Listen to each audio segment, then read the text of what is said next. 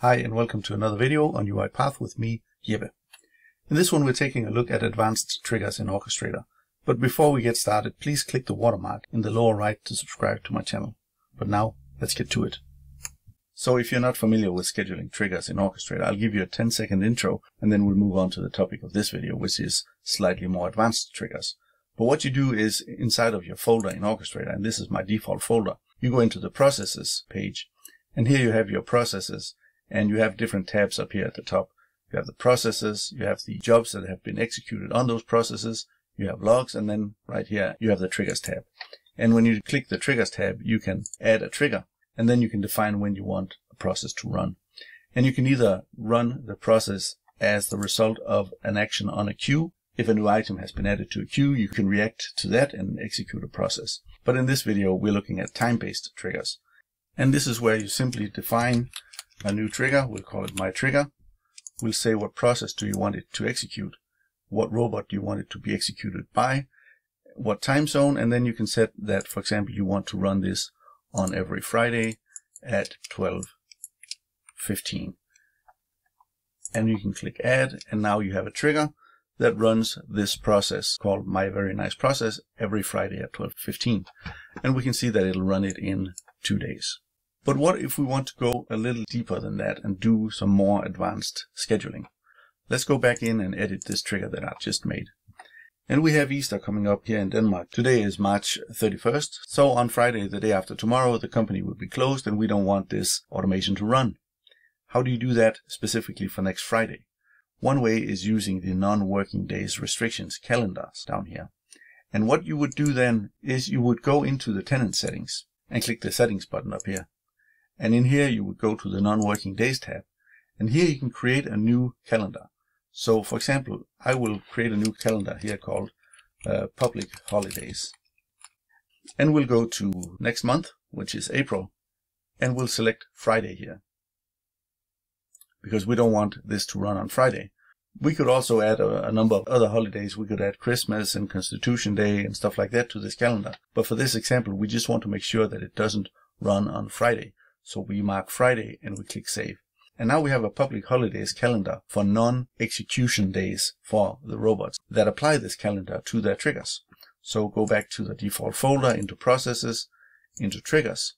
And if we edit this trigger now, we can now add a calendar to this non-working days restrictions down here.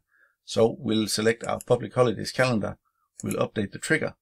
And now we can see that the trigger still runs at 12:15 only on Fridays. But it's not going to run in 2 days, it's going to run in 9 days because this coming Friday, the day after tomorrow, is a non-working day according to the calendar. So this is one way of specifying which days should a robot run and which days should it not run. And you can go crazy on these calendars, to be honest. And you can define, multiple calendars and apply a specific one to a specific trigger. Now, if we go back to our trigger and edit it, there's also another option called advanced down here. And what this will let you do is enter a cron expression in this field. And what the hell is a cron expression, you might ask?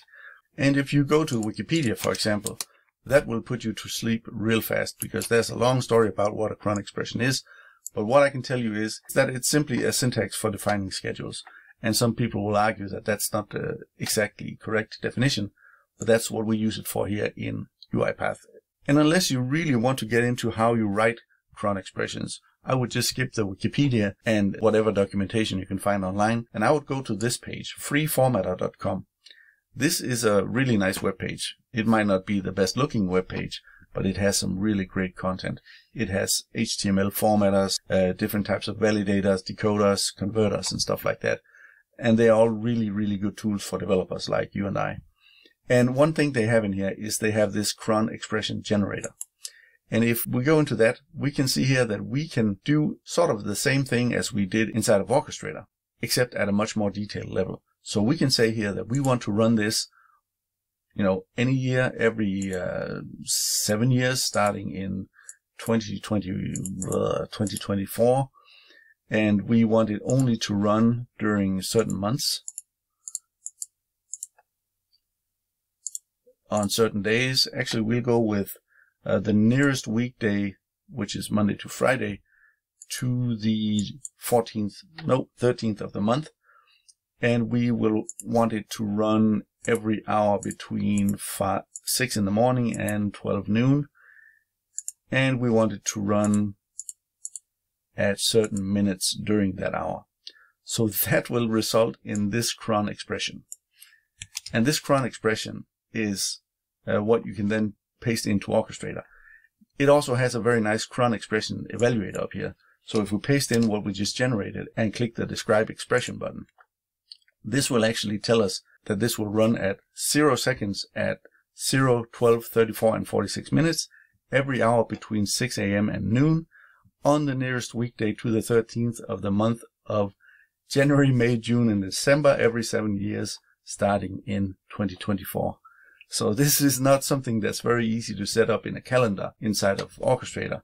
But if we paste the expression into the cron expression field here and update it, then we will get more or less the same thing as we saw inside of the free formatter web page.